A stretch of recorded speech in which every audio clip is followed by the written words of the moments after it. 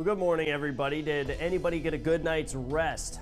That was me. I definitely was snoozing. I could have took another 2-3 hours. It's one of those mornings where you wake up and you could really just sleep the day away. And if you have off, I mean, it's a perfect opportunity to do so. It's going to be one of those weekends where it's probably going to be the best weekend to really dig out those Christmas decorations. Maybe get out the tree, start decorating with the family. You're probably not going to want to be outside. It's going to be a cloudy type of weekend. And we're going to dive into the details. Even right now, we're picking up on some light rain, moving through parts of Coshocton, down through Zanesville, Woodsfield, Moundsville.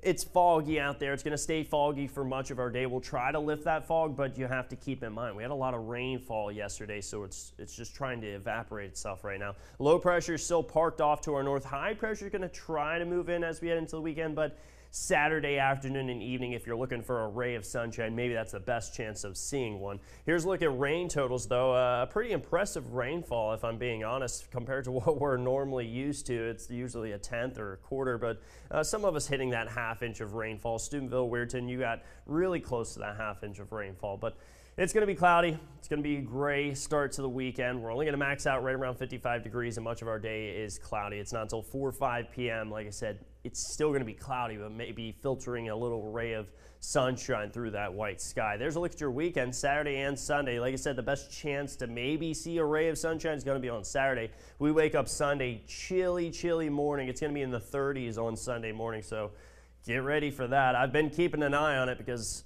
I'm not a fan of it. It does set the stage to make it feel more like Thanksgiving or Christmas, I'll be honest. If you want to head to Oglebay, check out the lights. Don't forget about them. I know we had that big debut. Everybody was heading over their grand opening, heading over there, and then I guess they stopped, so maybe now's the time to get in there and check out the lights while you don't have to sit in traffic. But Thursday into Friday, again, we're back into the 30s, so we'll keep an eye on that. Why? Because the parade's coming up on Friday, so we're going to keep an eye on rain as well.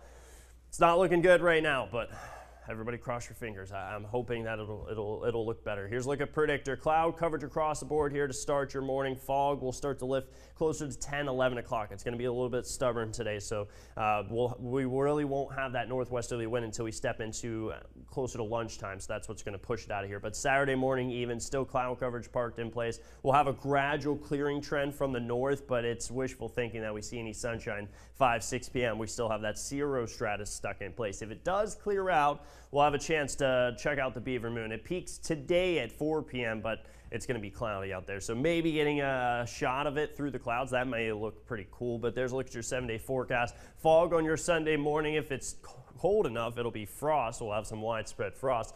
Tuesday through Thursday, I'm just going to say Tuesday through about Friday next week, we'll have chances for rainfall, pretty widespread rainfall on Thursday as well. Also, temperatures are going to be dropping. Check out that overnight low Wednesday into Thursday. Same can be said Thursday night into Friday. We're in the 30s for those overnight lows. Will that be the early signs of rain/snow? I guess we'll have to see.